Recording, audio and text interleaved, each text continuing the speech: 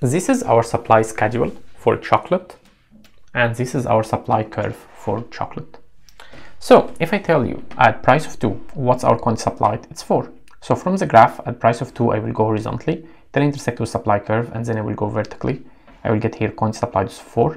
This point I will label it as point A, and then I will tell you what will happen if the price of chocolate increases from 2 to 3. From producer's perspective, this means that they have a motive to produce more, so they will produce 6 units.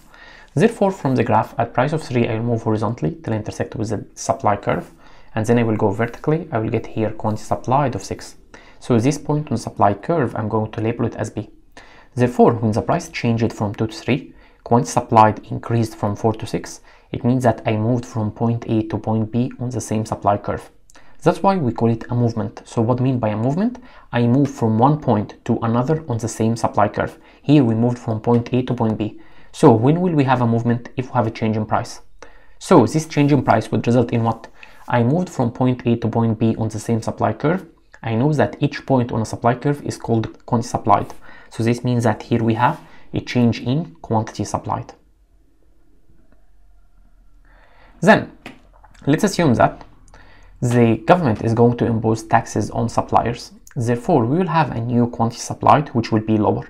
At price of 1, it will be 0 units. At price of 2, it will be 2. And then we have 4, 6, 8. Let's draw it.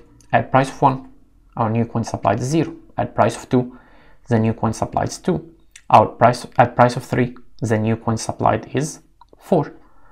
At price of 4, the new quantity supplied is 6. At price of 5, the new quantity supplied is 8. Let's connect all these points together.